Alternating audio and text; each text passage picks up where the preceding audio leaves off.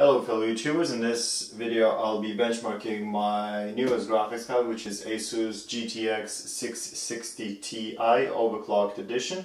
You can see the configuration details, the PC configuration details down below in the description, and you can see the unboxing of the graphics card and installation of the graphics card into the case in the previous videos as well. So here I have two cameras running. One is filming us just doing the benchmarks and another one right here. So that shows us the current wattage, sorry. And if I set it to this, that would be maximum wattage. Okay, so I'm going to start the PC now. Let's see. Oh, sorry. I have to power it on first, I suppose. Done. Okay, so that's the peak wattage there, 37 watt, just to probably power up the caps and everything, and I'll see you in Windows for the power draw. Okay guys, and we're back. So current power draw is about 80, sometimes 70 watt. Now this is my just basically setup. I have GPU tweak from ASUS running, so that would show me what are the temperatures and the usage of the GPU. And here I have Fan Expert 2 running as well. That shows me the CPU and the motherboard temperature. Now the CPU temperature at the moment is 33, motherboard is 30. Now this is normal because I was working with PC a bit just to make some videos, and I'm only using Intel stock cooler, so I don't expect any, you know, amazing results there. The temperatures could go as high as 50 or 55 degrees in these tests, which is normal because that cooler is not sufficient enough for proper cooling. But anyway, that's all I have at the moment.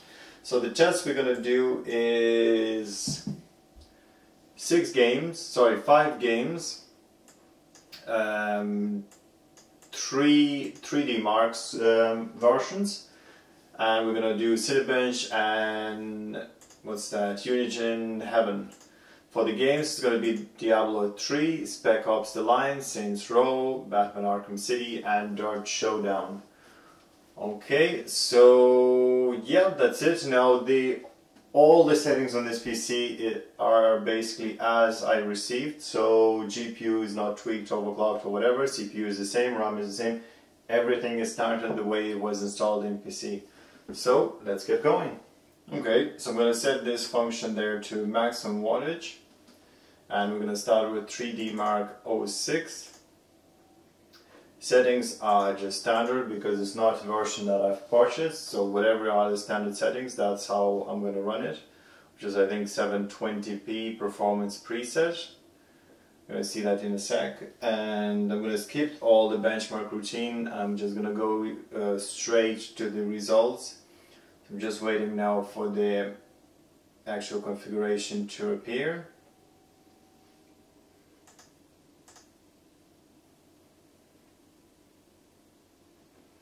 And there we have it. So let's see. Yep, 1280 by 1024. And yeah, standard settings. I can't change any of these guys because I haven't purchased the product, so we're gonna just go with the standard benchmarks, and I'm gonna run 3D Mark now, and I'll see you at the results. Okay guys, and we're nearly done. So as you see, at least for this particular test, power consumption went only to 220 watt. Now this is for the whole system. Now mind you, this is not a very accurate method to measure it, but I'd say within 10% margin it's correct, so that's not too bad. Okay, so 3D Mark score. I keep having this issue where the web page is not refreshing properly in Chrome. Now that happens on any PC that I'm using. Guys, if you have a solution for it, I'd be delighted if you could post it in the comment section down below. So the score is 27,810 3D Marks, SM2 score is 10,768, HDR score, which is SM3, 14,089, CPU score 6,975. So not too bad. Next we're gonna run another 3D Mark in series, never mind that, which is 3D Mark Vantage.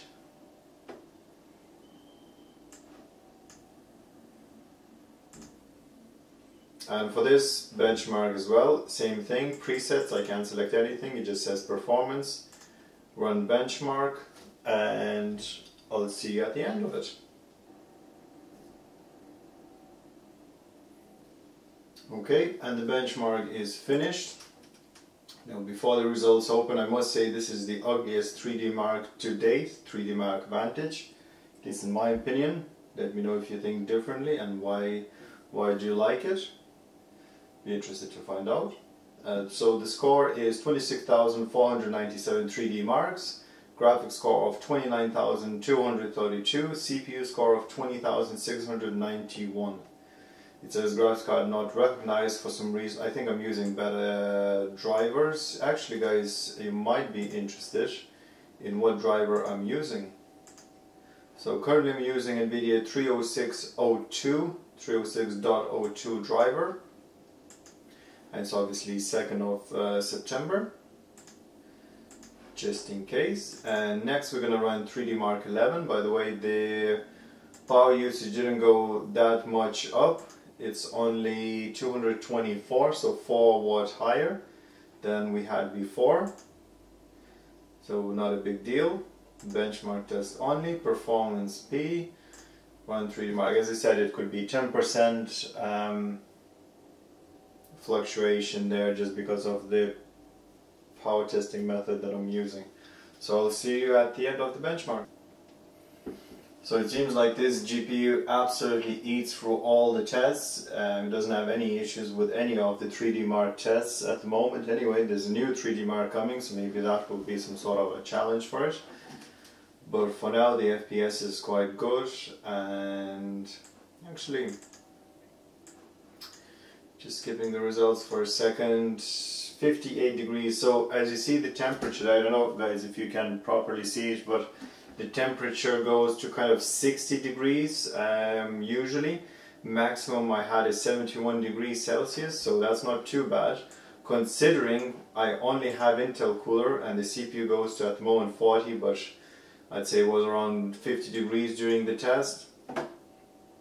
Oops. Okay, so back to results anyway, and we're going to talk about all of this in conclusion. So the score is 8,070 3D marks, graphics 8,345, physics 7,587, combined score 7,012, and the wattage is still 234 watts. So that finishes our 3D Mark. Next I'm going to do the Cinebench and OpenGL only. The CPU has been done before, so I'm going to skip that.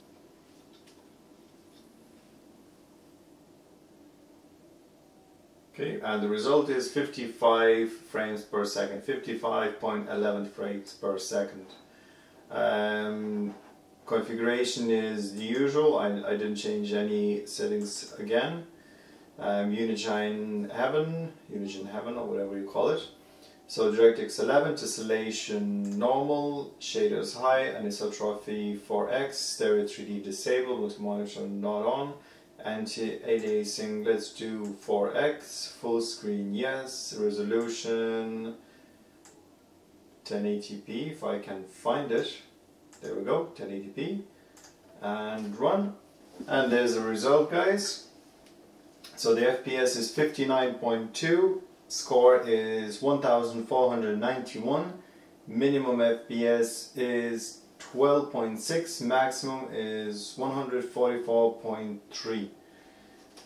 That's pretty much it. Settings there, you probably guys can't see it, but it's 1920 on 1080, 4x AA, shaders high, textures high, filter true linear, anisotropy 4x, everything enabled, tessellation normal. I'm going to close that and quit the benchmark.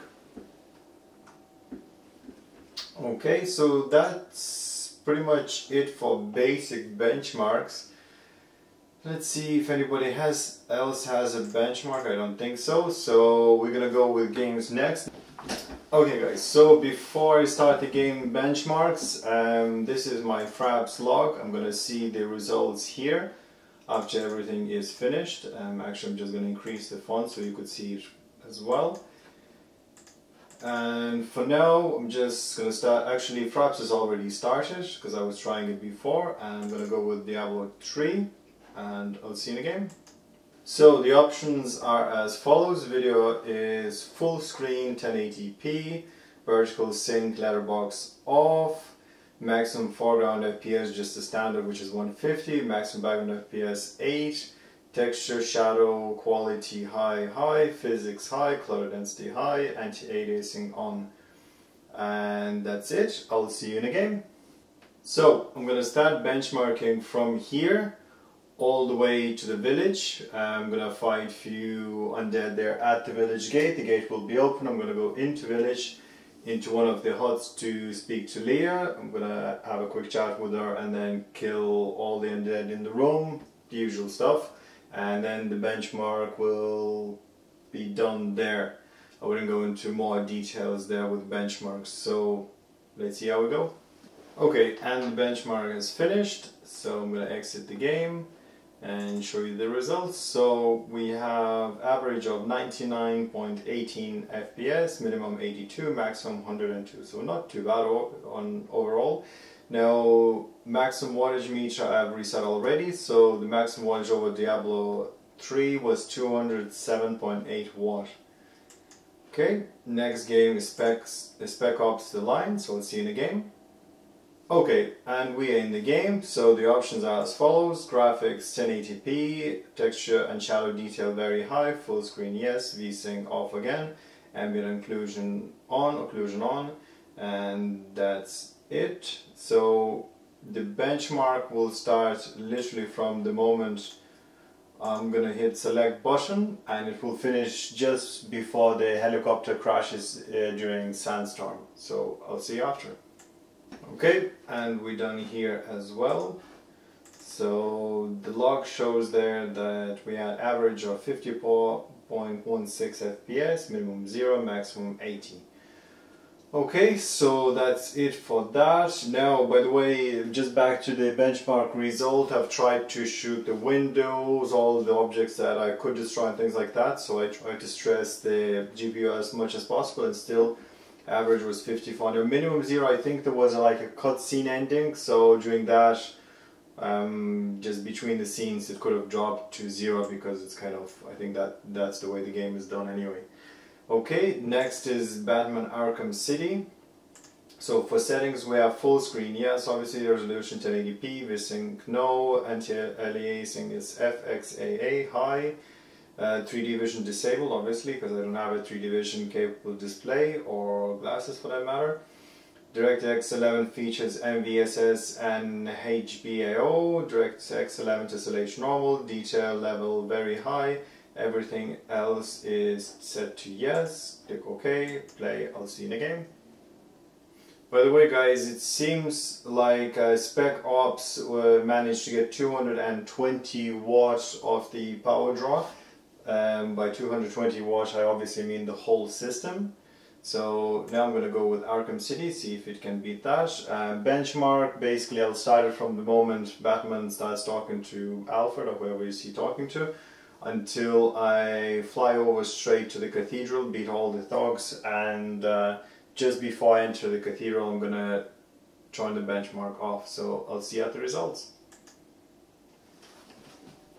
Fast performance, average 59 FPS, 59.5, minimum 38, maximum 64, so not bad. The power meter, as you can see, shows 231 watts, so climbed a bit higher than before. Next I'm going to go with the George Showdown, so once again I'll see you in the game.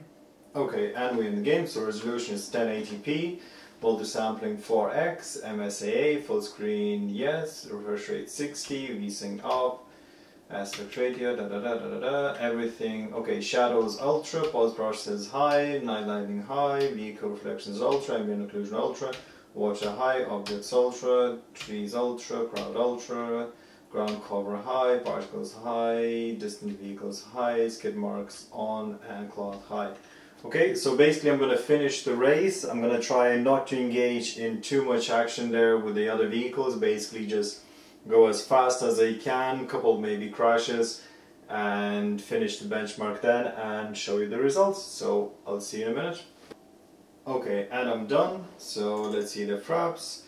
So we have 72.78 average FPS, minimum 61, maximum 99, so not bad at all again. Okay, we have 4 out of 5 benchmarks, Saints Row the Third. Now with this game, what I'm gonna do is I'm gonna start the new game, DirectX 1011 by the way. I'm gonna start the new game and I'm gonna cut all the sequences and things like that, but I'm gonna play from the very start all the way until the helicopter crashes, and I'm gonna show you the result. By the way, the last game scored 237 wattage, maximum wattage. We'll see if this game can increase that a bit. So display, before it starts, 1080p, full screen yes, preset ultra, VSync off. Okay, back, and campaign, new game. Okay, and I'll do a benchmark now. I'll show you the results. Okay, so the benchmark is done. Now let's see, average FPS 60.98, minimum 26, maximum 82. Now guys, there were maybe 3 or 4 cut scenes, so I'm not sure how the FPS worked out during these. I've tried to cut them as soon as possible, so hopefully that didn't affect the whole thing too much. Okay, so overall, as you see, it's 54 minimum to the 99 maximum average FPS. Okay, I'm gonna now sum it up all in a second. Okay guys, so the conclusion. Now, I don't even know where to begin. First things first, this graphics card goes through all the things that you might want it to go through. All the benchmarks, all the games, everything should be able to run at 1080p on the high settings. The most amazing thing, I suppose, is that not only it's capable of doing that, so it's basically running as fast as GTX 580 of the last generation, or faster even, but also the whole system. Now I have 2 hard drives in a RAID 1 mode, I have an SSD, I have this graphics card and 3570K CPU with 16 gigabytes of RAM. And all this thing basically manages to squeeze in within 250 watts, which means that if I had 350 watt PSU, which is a power supply, of a good quality, I would be able to actually run the system, which is pretty amazing, guys. I mean, with the GTX 580 you would need at least 100 extra watts to do a similar thing, and if you overclock you might be asking for extra 150 watt for the same performance effectively. So from that perspective, it's great. It also runs quieter because it needs less cooling to, you know, dissipate all this heat that it generates. What else? I've tried with Adobe, by the way, Suite as well, so it seems like it runs pretty fast. It's much faster than GTX 660 Ti that I've tried before. So I'd say it's worth an investment. Basically, guys, if you are looking for the new GPU and you're looking into GTX 560 or maybe 570, I think it's worth to spend an extra 100 or whatever dollars or euro you have to spend to get this GPU, because you're gonna get that performance increase per dollar, and obviously your case is gonna be quieter, cooler, so this affects all the components. So overall, guys, I highly recommend this GPU. Now, I can't compare this against the 7950 from AMD, unfortunately, because I don't have one simply. But I think if you are AMD fan, then probably I would recommend to go with 7950, since the performance should be nearly the same, and since you like the AMD products and familiar with them, might as well go with AMD. The only reason to go with this graphics card, at least for me, is because I need CUDA, and well, I like the physics effects once in a while, but CUDA is the main thing because I'm using Adobe to produce these videos that you guys are watching. So without CUDA, basically I'd be doing everything 3, 4, maybe 5 times slower than I am now. So yeah, I need CUDA, I need NVIDIA, I need quiet, so GTX 660 at the moment is great. Plus, at the moment of making this video at least, we only have GTX 640, I think. GTX 650 is not out yet, never mind GTX 650 titanium version, or Ti, whatever you call it. So yeah, there's a huge gap between the low end and the mid end. I wouldn't really call this mid end, guys, because it's quite an expensive graphics card, and it performs nearly on the power of with a 670 if it's overclocked properly. So it's near to the high-end graphics card really, and price-wise as well. But yeah, I think it's worth it. Maybe later in the future when the 650 version comes in, we're going to be looking at a different scenario altogether, but maybe the price of this is going to go down. So to sum everything up, if you are an AMD user, you might want to go with 7950 if you can get your hands on one. If you want to try NVIDIA, go ahead. I think you won't be disappointed. This new generation cards are great. They all perform very well, and they all are very good investment. If you like NVIDIA and if you have a budget for 560 Ti or 570, then definitely try to squeeze a little bit more cash and buy this product, and you won't be disappointed. So overall, 5 out of 5 stars, I'd say, for myself. And I hope you guys liked the video. If you did, click the like button. If you have any questions or comments, leave them in the comment section down below. Thanks for watching. Have a nice day.